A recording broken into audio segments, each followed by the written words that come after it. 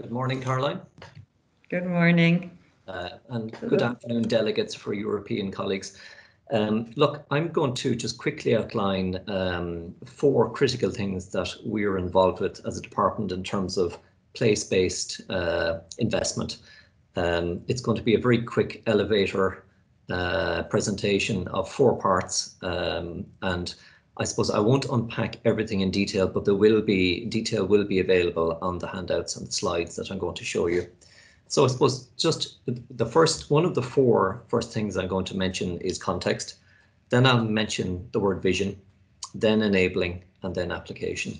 So in terms of context, and for everybody involved in this format of workshop, possibly the most critical end need is obviously sustainability. And obviously we're all conscious of that in terms of all the issues we're dealing with in terms of resource management.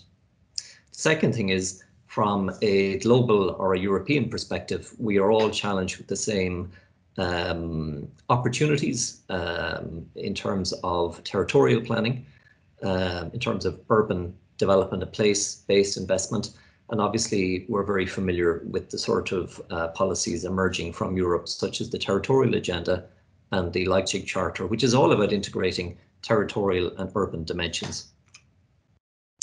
So in terms of vision, at home in Ireland, how do we deal with that macro plan? Well, quite simply, we have 2 sister policies, one, the National Planning Framework, and the second, the National Development Plan. And they are very much dovetailed in their ambition to make investments in Ireland over a period to 2040. And they are indeed our guiding principles in terms of capital investment, but also a spatial strategy for Ireland as we plan out to 2040 and what all that entails.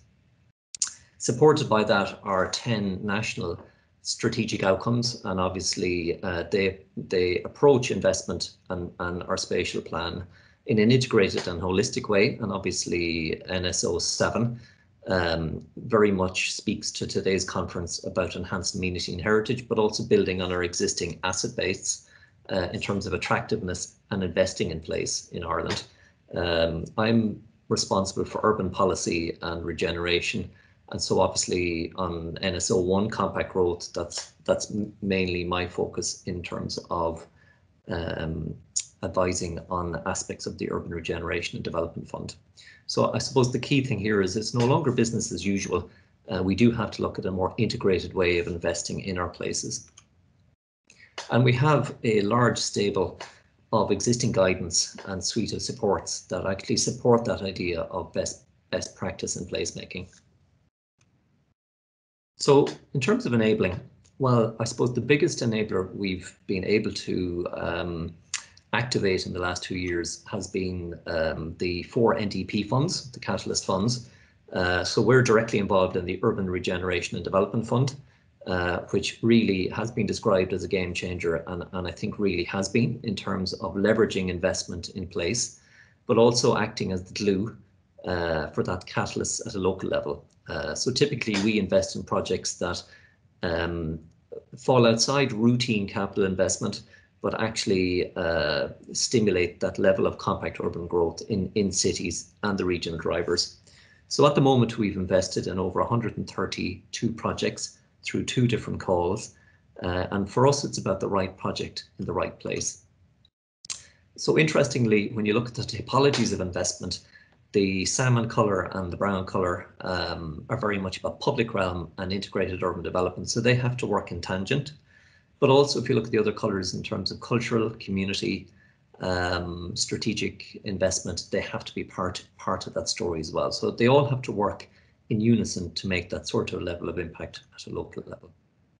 And as an example, some of you may be very familiar with, if you take Limerick City, we're investing in a broad strategy in terms of their waterfront, but also recognising the internal core of Limerick City as a Georgian core. So it is very much about livable compactness. So you focus on the large capital assets of a city, but you also look at the adaptation opportunities through existing properties in what is, a core with a very high current vacancy dereliction rate. And I think that'll be one of the critical enablers in Limerick City.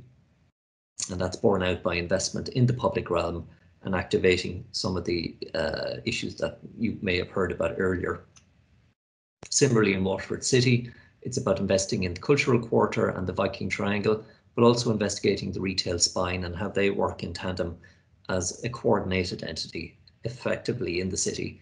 And I suppose Waterford has always invested in the design strategy of the place, most notably by the Apple Market intervention, the large canopy, which I think in itself is a great showcase in terms of demonstrators that we would like to support. Places like Sligo that have a very good public realm strategy in terms of investing in their public realm through cultural spaces and interconnectivity in the town. So that's a great example of a town, population size of 20,000, but an all-inclusive approach to enabling their place.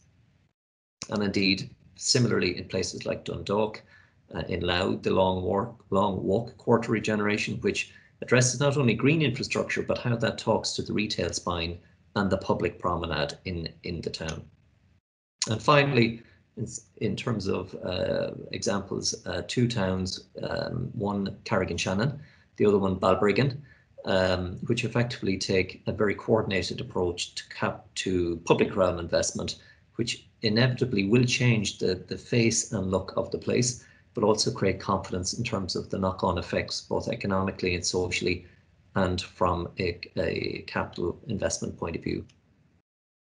So finally, I suppose just to add, in terms of application, so what have we learned from this entire process? Well, we're obviously feeding it directly into the town centres first